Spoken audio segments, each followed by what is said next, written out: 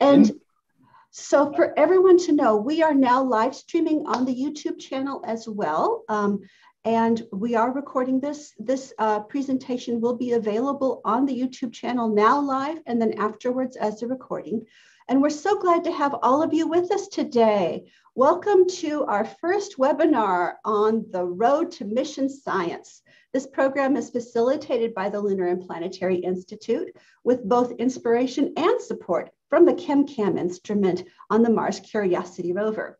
So today we're going to be talking with 4 different planetary scientists and engineers to hear about their career paths and their recommendations for students. Now, we'll also be sharing out a variety of opportunities and other resources. So please, everyone, join me in welcoming our speakers. And in no particular order, the first one, Dr. Horton Newsom at the University of New Mexico, who's a co-investigator and a science team member on the ChemCam instrument. That's on the Mars Science Lab Curiosity rover. Horton has also been involved in several Mars missions. Dr. Germán Martinez is a staff scientist here at the Lunar and Planetary Institute, who is part of both the Mars Science Laboratory mission, Curiosity, and the Mars 2020 Perseverance mission.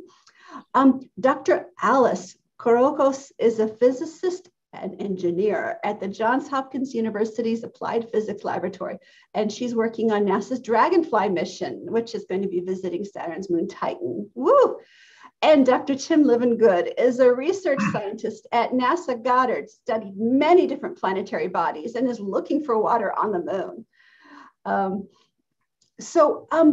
Let's see, Grace, I think the plan was to start off by inviting each of them to say a little bit about themselves, yes?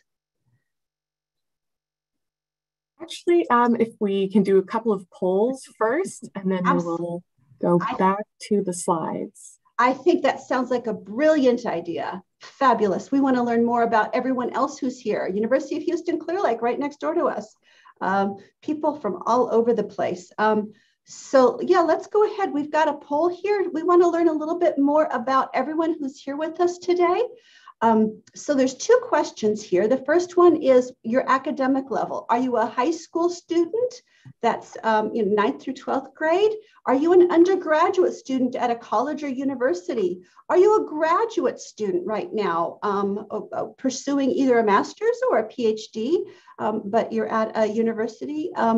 Are you a recent graduate of any type, but you're done right now with being a student? Are you a postdoctoral fellow someplace, still studying, still learning? We all are still learning though, right? All of us are students of something or another, or something else completely different. You are welcome to enter some details in the chat. And then also the second question there is, what is your area of focus or interest? Planetary science is very multidisciplinary, right, Grace? Mm-hmm. So some of you might be studying, planetary geology. You might be studying astronomy or physics, chemistry, earth science, engineering, computer science. Are you in business or arts or humanities or something else completely different? So let's go ahead and give everybody 5 more seconds to finish hitting enter on the polls. And some of you are entering it in the chat, and that's also great to hear. Stellar science. I would put stellar science under space science. The very first one, space science, encompasses many things, right? Includes astronomy, stellar science, but could also include planetary sciences in many ways as well, especially planetary geodynamics or something. And 5, 4, 3, 2, 1. Let's go ahead and let's stop sharing here. And let's let everybody see. So the majority of you are graduate students, but a good percentage, a quarter of you are undergraduates. We've got a few high school students here as well. We've got a few postdoctoral fellows as well, some recent graduates. So we're a little bit all over the place, with the majority of you being graduate students. And then in terms of what you're studying right now, the majority of you are studying some sort of space science, but we also have several, about a third, that are studying earth science. That could be meteorology, oceanography, or geology, or many things. Some of you are life science or health science. A number of you are engineering and computer science, and a variety of others. So we're going to stop sharing that. And Okay, and I'm launching the next set of polls that is asking about your research experiences. So we just want to get an idea of if you've conducted research before, since most of you are graduate students, probably you have. And if you are currently looking for opportunities, or maybe you're kind of taking a break or not at that place right now, and which factors are most important to you in pursuing a research opportunity. And of course, this is not an exhaustive list, just some ideas, and feel free to add anything to the chat if you have more to say.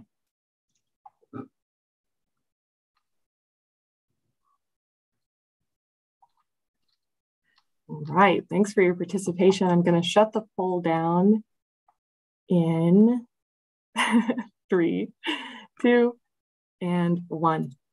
Okay, I'm going to show the results. So most of you have participated in research. That's awesome. And you are currently looking for research opportunities. That's great. And let's see. So the most important thing to all of us, right, is our personal interest in the topic. But other things that matter are having access to a peer, to mentors, and of course, being compensated and having variety. So feel free to add other things if you have more thoughts. But that's it for the polls right now. Thank you for participating. And Grace, I think, is it time now to let our scientists talk a little bit about themselves? Yes, absolutely. So I'm going to bring our slides back up. Okay, and first up is Tim. Okay, hi, I'm Tim Livengood, and I'm an associate research scientist in the Department of Astronomy at University of Maryland. I am mostly a ground-based astronomer. I got started in the field working with a space telescope called the International Ultraviolet Explorer, or IUE, as a guest observer, first as a graduate student. So my thesis advisor, Warren Moose, was the principal investigator, and then I just did all the work. And then later on, I was a PI in my own right. But when I moved to working at Goddard Space Flight Center, I moved into infrared astronomy, which at the time was, well, it's still mostly done from the ground, but there is a continuing development in infrared instrumentation for space. And in the picture that I have here, this is at the NASA Infrared Telescope facility in Hawaii with two of my colleagues, both of whom are actually retired now. Ted Kostyuk, who got the instruction that we were supposed to look at the sky, who created this instrument called HIPWAC, and John Kolosinski, who apparently was listening to a different memo and is looking at the camera, and of course, me back there. Since then, or actually mixed in with that work, I also got involved with the epoxy extended mission for the Deep Impact spacecraft. Deep Impact fulfilled its name by having an impactor that let a comet run over it because the comet was moving faster. And because some people, I'm sure, want to know, they had the name before the movie, but the movie had more money invested. So they actually did have to sign a memorandum of understanding as to how each organization was going to use the name Deep Impact. But then later on, with the extended mission, we mixed together two different components, the Dixie, Deep Impact Extended Investigation, then the part I was on, EPOC, Extrasolar Planet Observation and Characterization. And you mix your components and you get epoxy. And then finally, I joined the Lunar Reconnaissance Orbiter team, specifically with the Lunar Exploration Neutron Detector some years ago, which paid off weirdly because my summer job when I was an undergraduate student was, just a second, my summer job was measuring radiation exposure of biological samples, including, as it happened, the occasional primate for which we had to make what was called a monkey phantom, where I used this to make a mold that we cast tissue equivalent wax in. So one of the points that I like to hit is that learning is never wasted.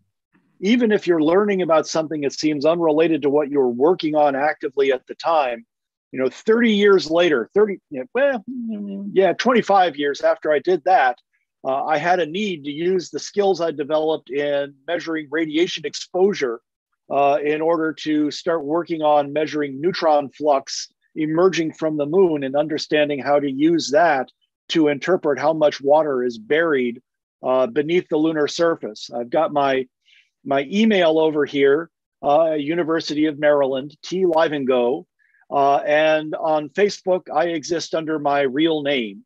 I probably will not become a Facebook friend with you. I'm not allowed to have that many Facebook friends, but you can find me there.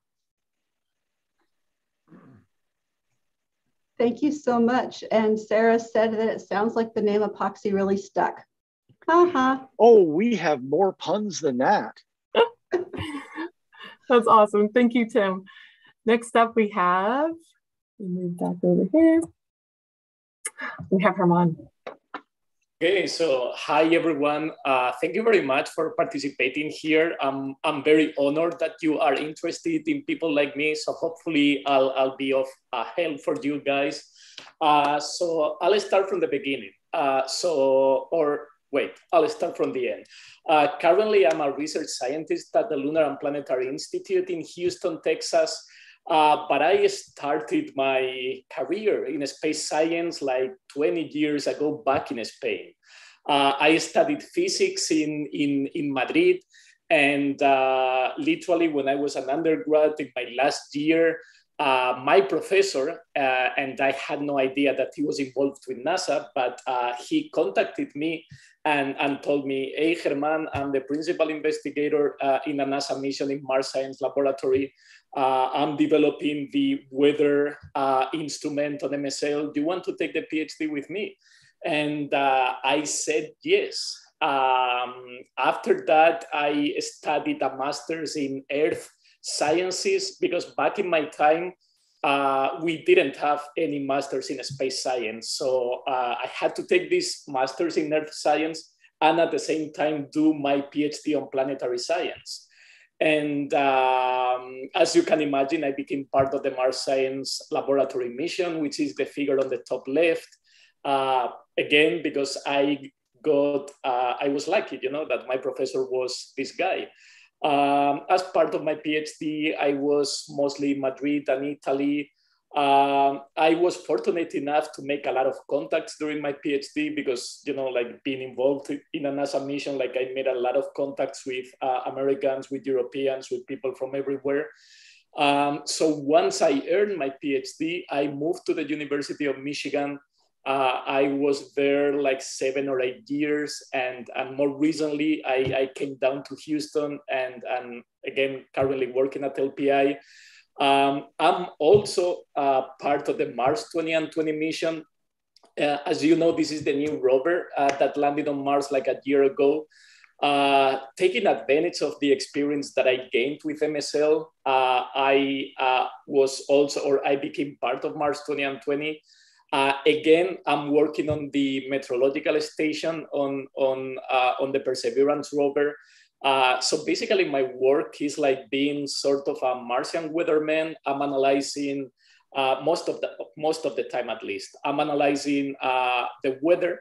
And the reason I'm doing this, I'd like to think, is because in 10 or 20 or maybe 30 or 40 years, we'll go to Mars, and being able to predict the weather will be very important. So we want to predict dust storms. We want to predict where water ice is to get some water once we are there.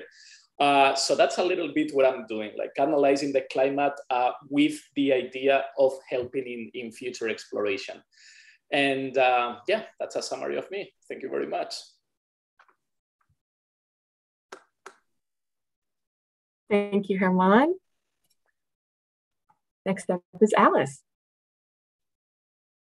Hi, everyone. I'm Alice Kokoris. I'm a senior professional staff at Johns Hopkins Applied Physics Laboratory. And the main mission that I'm working on right now is NASA's Dragonfly mission. So for those who don't know, Dragonfly is a mission that is going to Saturn's moon, Titan, to look at the prebiotic chemistry. and the habitability.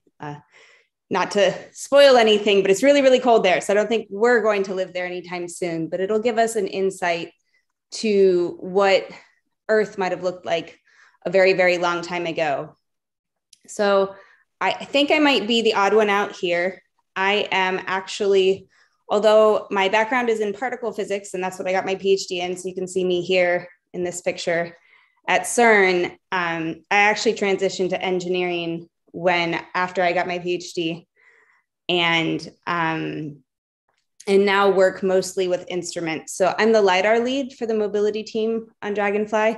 So this mission is sending an octocopter to the surface of Titan, which means we'll be doing powered flight, a number of flights from the dune area, hopefully to get to Salt Crater, to explore a lot of different terrain on the surface of Titan.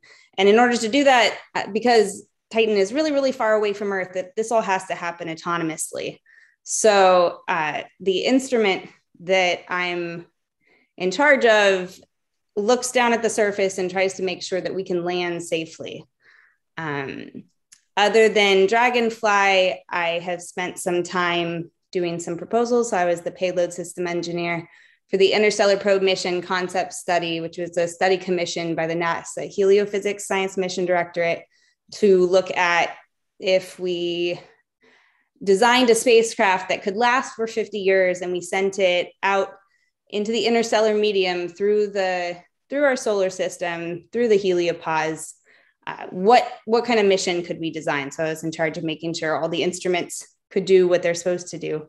So you can see my contact info here. You can see a little picture here of the initial entry, descent, and landing of the octocopter. So it'll come off the back chute, make its first landing all autonomously, which is terrifying, but also very exciting, and then take off and do it all over again a bunch of times. And just so that you know, I'm a human too, and not just a scientist or an engineer. I spend most of my free time with my son and my husband and my dog outside. This is a picture of me where I grew up in Lake Tahoe, Nevada.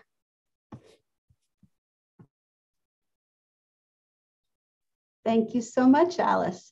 And I think we still have one more person, yes? Last but not least, we have Horton. Hi. So I'm a research professor at the Institute of Meteoritics and Department of Earth and Planetary Science at the University of New Mexico. And I've been here for quite a while, but I was lucky enough to get involved with the PI of ChemCam, Roger Wiens. He was the PI at the time, in some of our preliminary designs for rovers. And we did a Marsicod rover test. And then, so I was invited to be involved with the writing the proposal for ChemCam, which was accepted back in 2004 is when we were writing that. Hard to believe, but this is me in front of the rover test bed. The test bed is a key instrument that we use to prove that all the programming works on the instruments, so we don't send a command that's going to break the rover. And so I've been working on Curiosity for 10 years now, since it landed, actually, and doing science with my students. And then I'm also involved with Mars 2020 Perseverance. I'm a collaborator on the SuperCam instrument on that mission. But Curiosity continues to be absolutely amazing. So I have not been able to do as much on 2020 as I originally hoped. So just to give you an idea, we've had in the past quite a few people here working on Mars stuff. Here's some of my students that went to the 9th International Mars Conference just before the summer before the pandemic hit. And over here is one of my former students, Nina Lanza, and she's currently now the ChemCam instrument principal investigator. So she had a big promotion and she's up at Los Alamos National Lab. And so that's very exciting. So she took over as Roger was going to concentrate on SuperCam. So we work on geology and geochemistry. And my background is in everything from planetary formation, from a geochemical point of view, core formation on the Earth and other planets, And then I got involved in, did a lot of work on impact crater science. And so we have some projects going on relating to impact craters on Curiosity, and we're going to be doing some similar things, looking at really small craters in Jezero crater. So it's been a lot of fun, a lot of work on these two different missions, and it just looks like it's just going to keep going on and on and on. So hopefully I'll be able to keep working on things for a long time. Now, I had one more slide that I put in here, and this is for all of you guys, so you can start thinking about the future. And this was actually a painting done many, many decades ago by Chesley Bonestell, the most famous space art person. And if you had asked people a few years ago whether this, when he did this, whether these layered sedimentary-like rocks behind in this picture would be anything like we find on Mars, they would have said, oh, no way.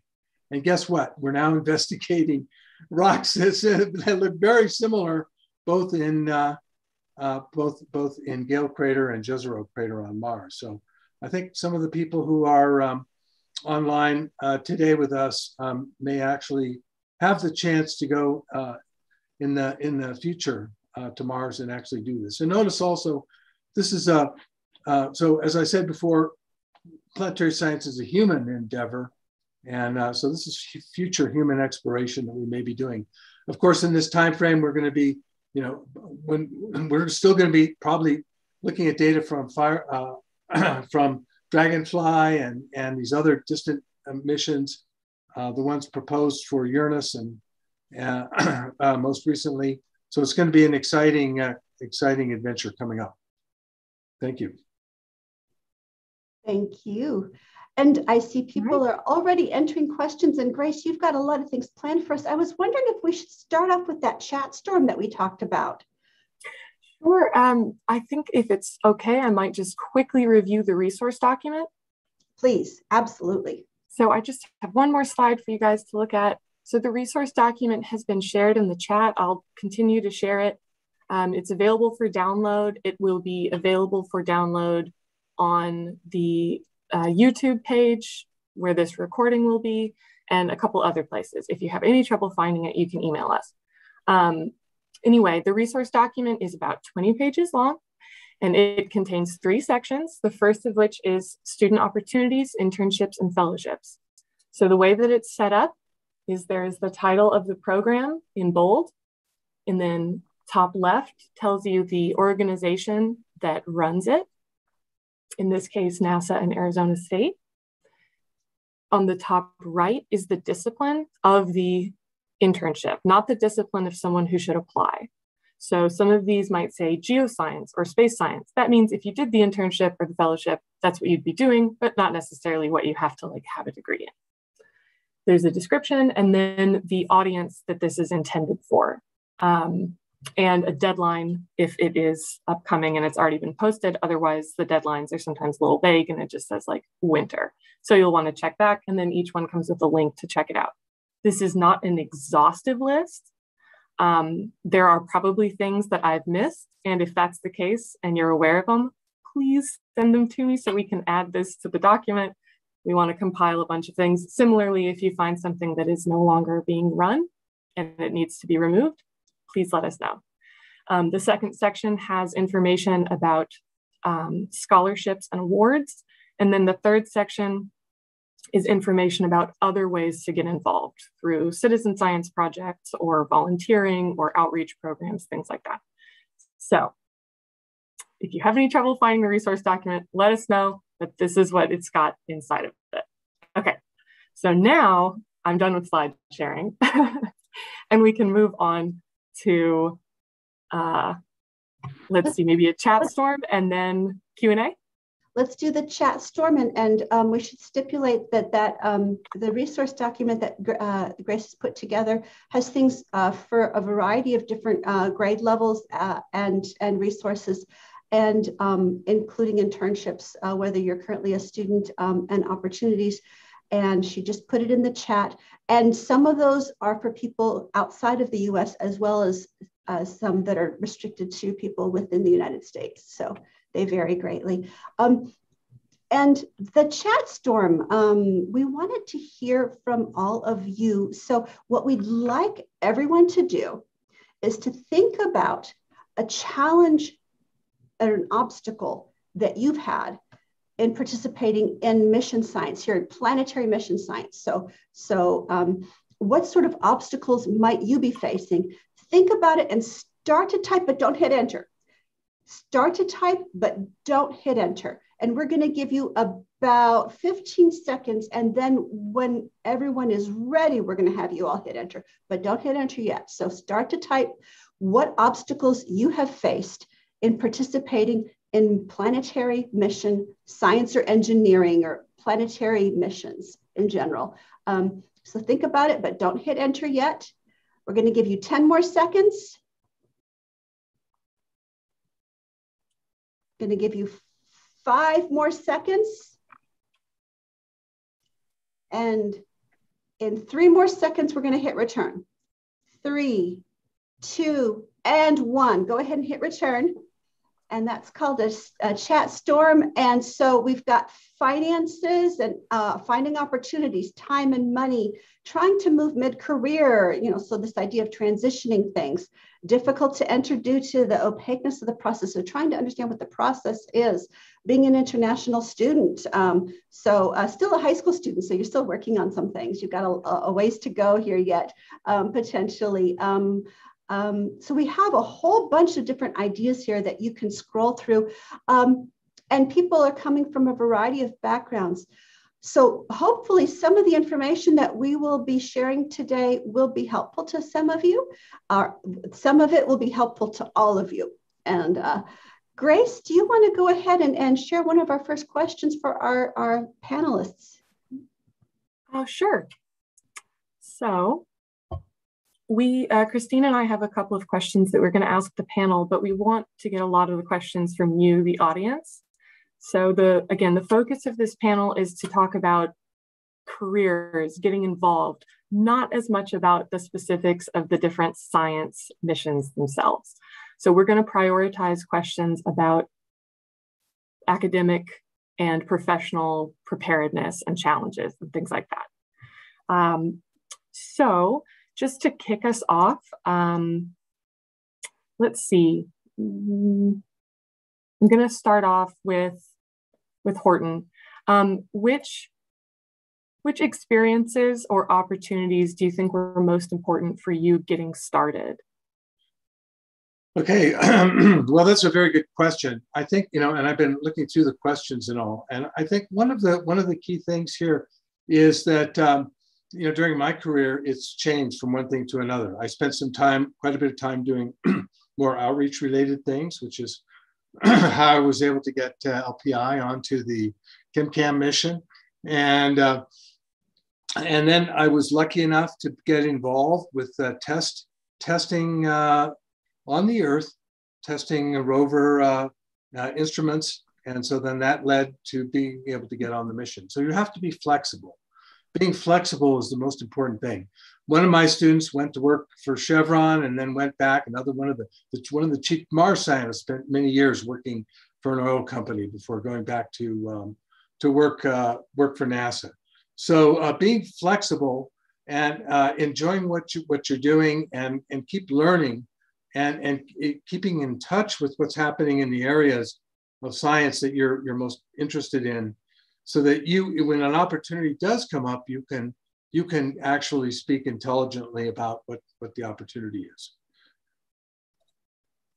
Well, and this is a little similar to what Herman said, right? Like he hadn't intended to work on planetary science, but it was your PhD advisor, right, who got you started?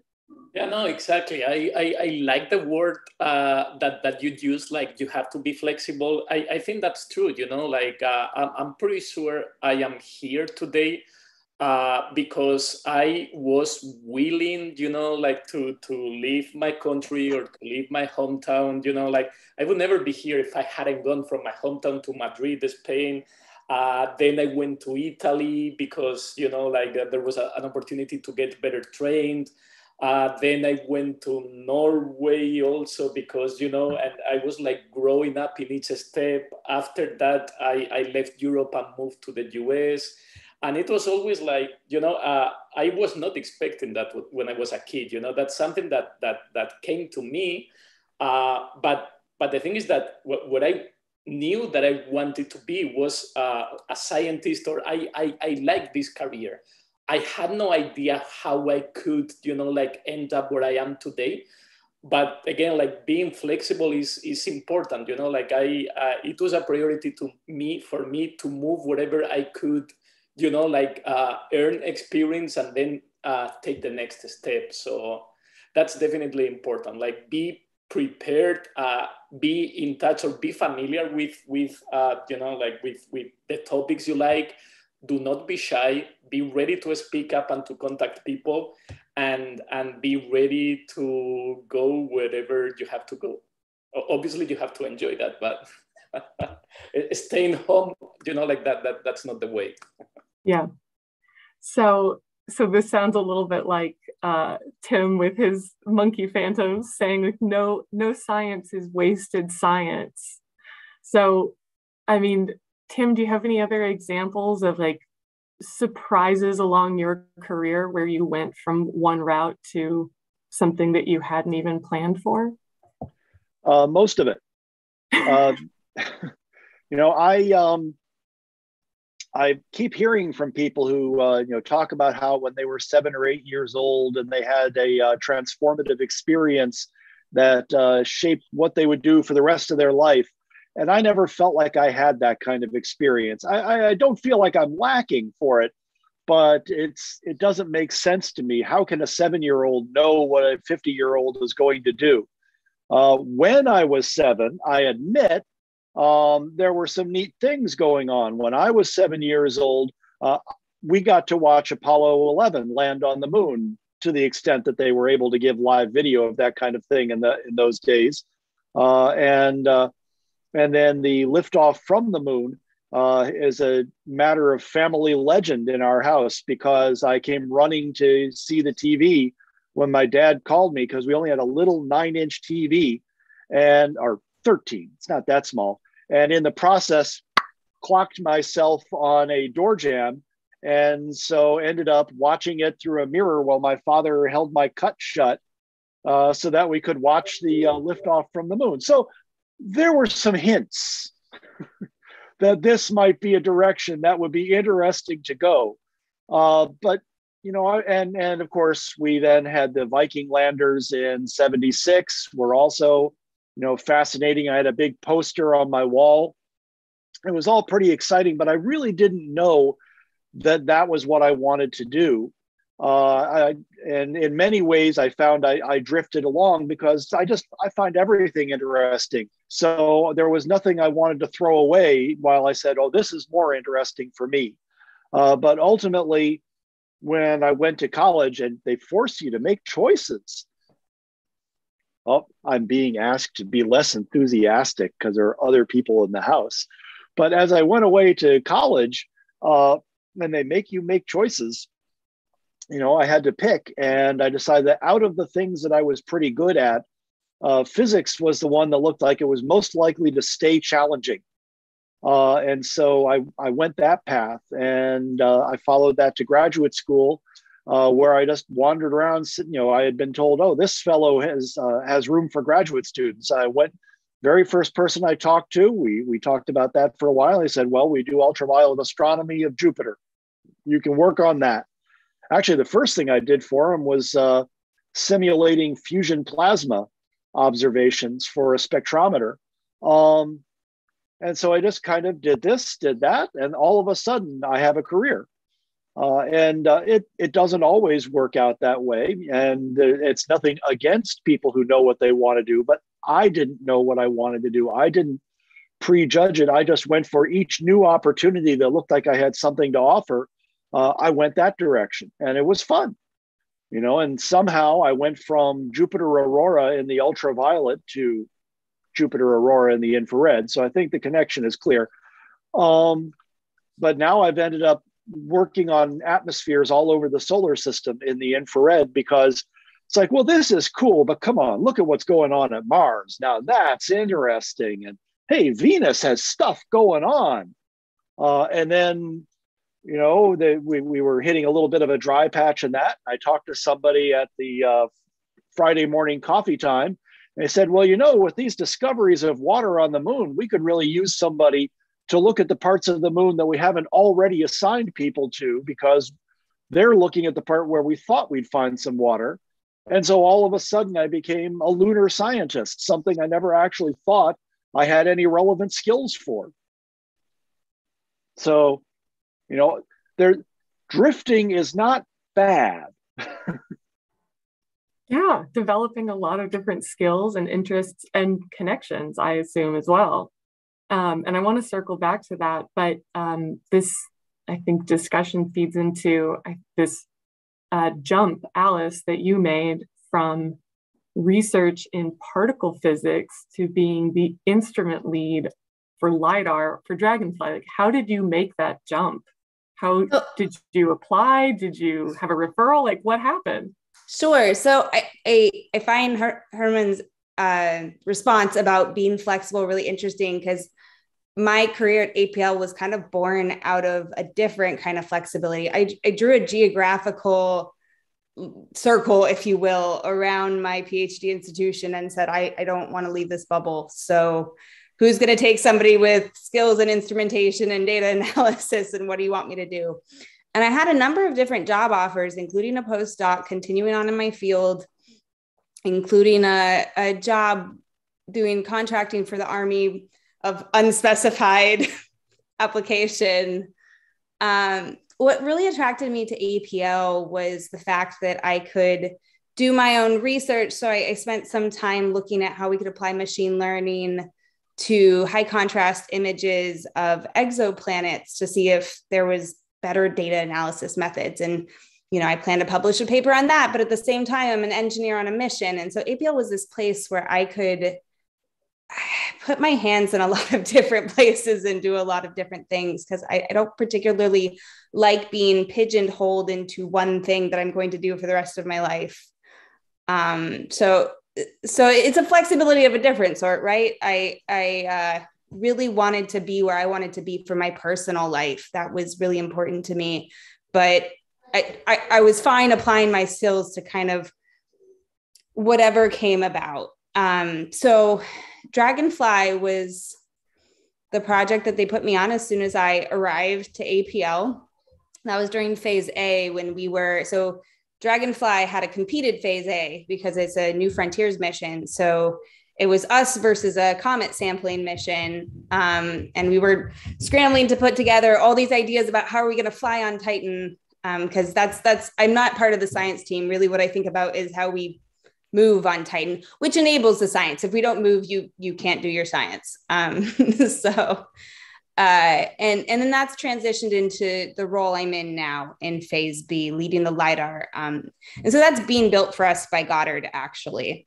But I find myself attracted to roles in which I serve as the glue between things. So when I was a particle physicist, I spent a lot of time bridging the gap between theory and experiment.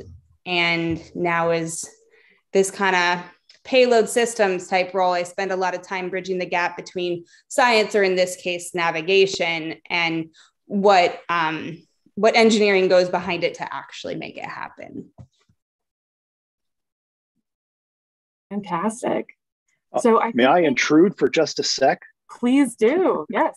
First of all, I'm excited to see that I was Googling while she was speaking that I see that Alice and I share the same graduate institution, although a little time apart. You know, I finished my PhD in 91. I was born in 91. But also a couple of years ago, well, more than a couple of years ago, I was teaching a planetary science class at University of Maryland. We had organized it around mission concepts. And I was telling my students about how, well, NASA is deciding between a CSER, a comet sampling mission to go back to the comet that Deep Impact blew a chunk out of, and Dragonfly, which is a nuclear powered octocopter to fly on Titan. So I'm just going to ask you, what do you think NASA's going to select? Important Comet Sample Mission, nuclear-powered octocopter. And not surprisingly, everybody agreed nuclear-powered octocopter is the coolest mission description you can come up with. It almost seems like someone just grabbed like words out of a cool hat. And like, we're gonna do this. Ralph has been working on that for a long time. There was a question that we had and others have also posted that I wanted to kind of circle back on and have everybody talk really briefly about networking. I've been hearing about connections, about people having people who they knew, who helped guide them in their careers or who gave them their foot in the door, that sort of thing. What role has networking played in your career, and what recommendations do you have for people who want to know how to network and how to kind of start to get their foot in the door in terms of opportunities out there? Does anyone want to go first and jump in here? Alice, please. I can jump in. Networking has played a huge role. I came from a rural town in Nevada. I didn't have a whole lot of resources, so I kind of got to college on my own. But after that, pretty much everywhere I've gotten since has often been because of networking. So I do think it plays a pretty instrumental role. I also think I'm fortunate to be a relatively socially comfortable individual who doesn't mind approaching strangers and talking to them. So I do think that networking can be easier for some people and harder for some people. And I think as people in positions already on missions, I think it would behoove us to make sure that we're also reaching out so that we reach a wide breadth of people who have different comfortable levels, so that we're really leveling that playing field and making sure there's opportunities for people of all networking skill levels. Thanks, Alice. Yeah, if I may go next, please. I also think that networking is fundamental, critical, instrumental. Networking is really, really important, but you don't have to think of, it's that important, but then I don't know the people, or it might be hard for me to build that networking. I think that's something that you can do. What I would always recommend is like, don't be shy in general. Like if you want something, you never know. Like, feel free to send emails to people you might to collaborate with. If you happen to go to conferences, feel free, or not feel free, do like talk to everyone, really. Or if you are in your, like in your college, talk to the professors that are doing a research you are interested in. So basically build your networking by not being shy. And obviously, what is very important, in my opinion, is in addition to networking, you have to be efficient. In other words, if you are working with someone, with your advisor or supervisor or mentor, if you're doing a great job, he or she will put a great word on you, and it's super important to have efficient people, to have people that actually do the job. So by being efficient and by working nicely with your mentors, advisors, or whatever, and by not being shy, that's how you will, like grow your network, and you will need that. So that's important. So I agree. Thank you. One of the things that helped me out was going to conferences very early on. And I attended a meeting when I was an undergraduate, and it was very exciting to go and listen to people. So that's the chance you have to go up and talk to people. And I asked some people where I should go to graduate school, for example, and got some good advice.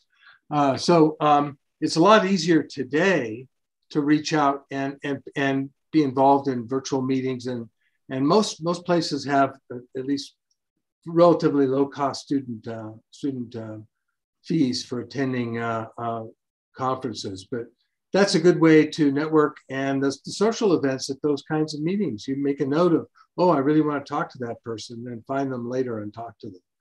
And that is an important part of the networking as well. And I'd like to jump in too, because I've been watching a conversation going on among several people in the chat that was started by Kiana Jardine about how do you network if you're an introvert? So let me speak as a representative of that group of people.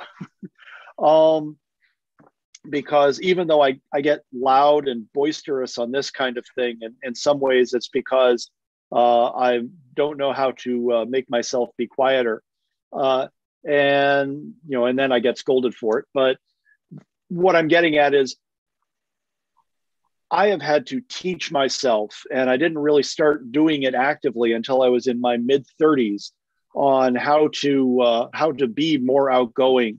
It's not easy.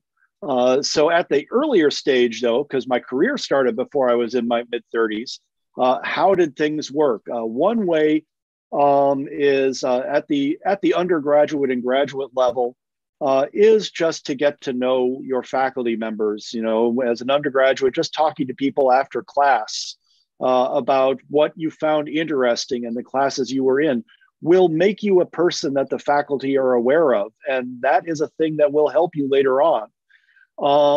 Doing undergraduate research is great, but I know when I was an undergraduate, I was very embarrassed and shy about going and talking to faculty members about that sort of thing. So another thing I think a lot of people don't realize is faculty are desperate for you to come ask them questions. Undergraduates just don't understand how much faculty really want you to come to office hours, to come talk to them.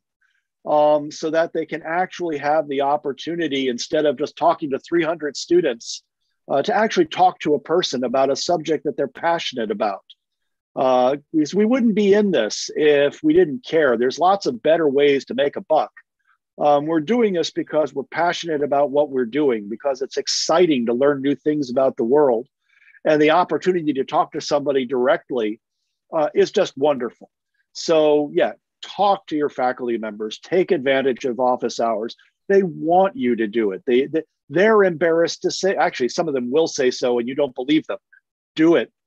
And at the graduate level, again, it's, go to those colloquium chats, talk with people, just take an interest in what other people are talking about and see if you can come up with a question or two, especially at the end of the colloquium.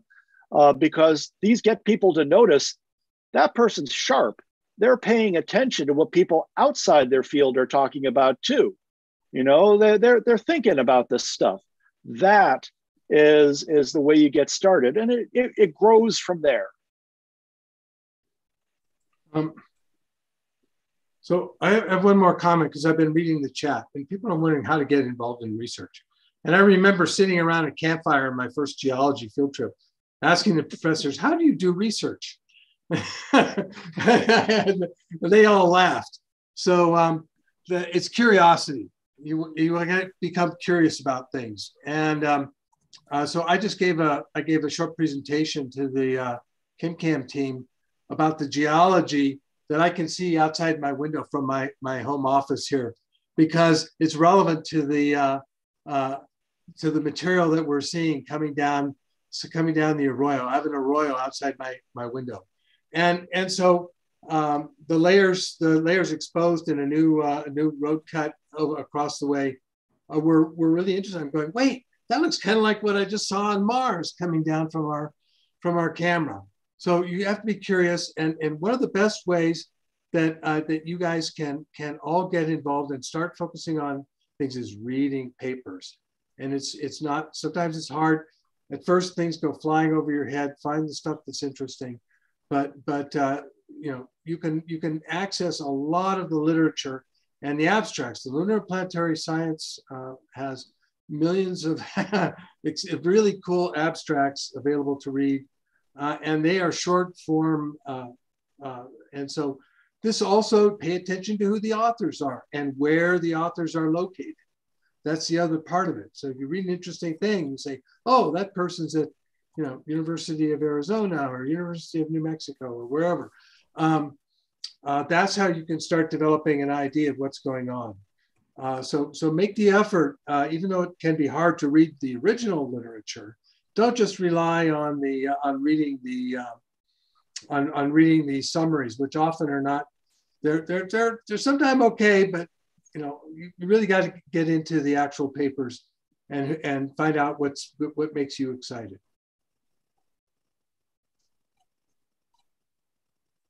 And don't be too discouraged, as some of them are a bit opaque. I do have a few colleagues whose papers are unintelligible to people with 30 years experience.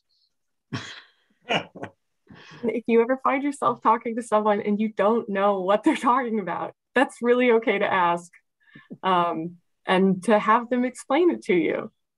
Saying I don't know is a really important part of science, I have found.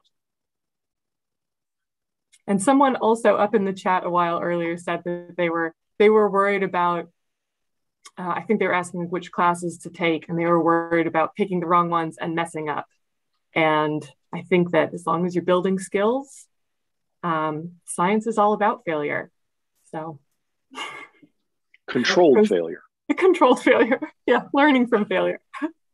The one thing is, the biggest advice I have, and I tell students all the time, is if you're really over your head in a class, drop it, go back, take a lower level. I made the mistake of taking an advanced statistics class instead of the basic statistics. It was all about probability theory, and I had no clue what that was all about. So this gets back to the sort of the failure idea. We had a chat about this yesterday, but restart. Don't think, oh, I must be dumb because I don't understand this. Go back. It's usually because you don't have the background. You got to go back and start at a lower level and then catch up. But that's an important thing. And then the other part of it is, don't think that your classwork ends when you're done. You don't throw the book away, sell it, and you're done. Burn all your notes. Everything you learned in introductory material, you will need in the future. Remember your mineralogy, remember your basic physics, and review that stuff every now and then. It actually will come back. Many of you will be taking PhD comps in the future, and you'll be asked and expected to know a lot of basic information. So don't just think that, oh, I finished that class, I can forget everything I learned.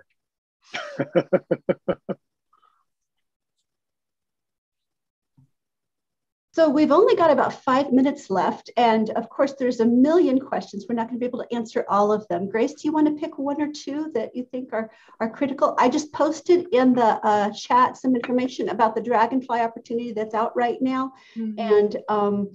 And that's one of the things that's in the resource packet, more information about that. But Grace. Yeah, so I'll just reiterate, a bunch of the questions are, I'm international, or I'm a high school student. What are the resources I could have access to? Go through the resource document. If you're a high schooler, look for that little section at the bottom left. If it lists you, check it out. A bunch of the databases that are highlighted in gray, those you can go search by your academic level, and those have so much information. And then you can always email us if you have questions. So we are going to run out of time. We're not going to be able to get to all of your awesome questions. I'm sorry about that, but our panel has been amazing, and they've, I think, very much emphasized getting research experience, being flexible and curious, and networking with this community that is actually very broad and interdisciplinary. So there's a lot of opportunities to do that, whether it's by going to conferences or just reaching out by email. This webinar has been recorded, and many of our panelists shared their email on their opening slides. So if you didn't get those, you can go find the recording online, and you can find their emails and reach out to them if you have questions. Horton, did you have something? Yes, international. And so I'm on there. Spain, France has amazing opportunities out there right now. I think there's opportunities in, throughout Europe, Germany, France, Spain, Italy. And in India, I'm collaborating with people in India all the time. at Ahmedabad at the research center there. There's just, you have to pay attention and you got to float to the top, of course. So, it's dramatically different than a few decades ago. There's a huge amount of international work going on, and you may have to dig a little bit. It's not, you can't just, if you Google it, it's going to show you NASA sites. You may have to dig a little deeper to find some of the international stuff. Yeah, and a lot of the international opportunities are not currently in the resource packet, but this is going to keep growing. We will have 2 more events in this series, The Road to Mission Science. One is going to be in July, one will be in September. Those will be announced soon, so check out the LPI site. There's also information about signing up for the newsletter on the front page of the resource packet. I feel like a total broken record. But let's see, so don't run off yet. We have a couple of poll questions for you. And is there anything else I'm forgetting, Christine? Good luck, everybody. So yeah, we're going to ask you some poll questions, but in addition to that, we wanted to let you know, for those of you who are interested in more specific things about some of the different missions, we periodically have a focus on a mission or a topic within planetary science. Those talks are called Cosmic Explorations. We have one this Thursday. So Thursday evening, we have one, and I'll be putting the link to that in the chat, or that window will be popping up at the end. And that one is focusing on the James Webb Space Telescope and planetary science. That's going to be upcoming in the James Webb Space Telescope for this Thursday night. And the others are recorded as well. Grace, do you want to go ahead and launch the poll? I'm having trouble. Yeah, so the poll is launched. There's a couple of questions here, so thank you for your patience. The first one is just a quick short answer. You can maybe just say 1 or 2 words, or you can skip it, but asking what was the most impactful thing you heard today. The second question is what was most useful about the seminar, and I've just provided some options, not exhaustive. And then the final 2 questions are asking about how you feel in terms of your preparedness and your knowledge in terms of pursuing planetary science opportunities. So please take a minute and fill that out. Like I said, this is the first event in a series of 3, and we really want to improve these and make them the most useful that they can be for our audience. So your feedback is very helpful. Additionally, when we end the webinar or you leave, you'll be sent to a survey. You do not have to fill out the survey, but your responses are very, very useful to us. So any feedback you can provide is very much appreciated. I'm going to close the polls in about 10 more seconds.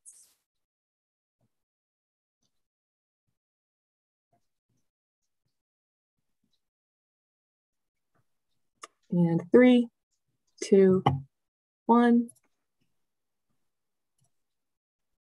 Thank you all for participating. I'm going to put up a little bit of information real quick. Thank you all for your questions. For some of these, we'll hopefully be able to capture them in future events. So, and we try to put all of these online. So everyone, please join us in thanking our speakers today. We really appreciate their time. And please, thank you for joining us. We know that you're busy. We know that it's a busy time of year, a busy month. Some of you are joining us in the middle of the night.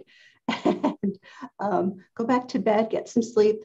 And we look forward to seeing you again soon.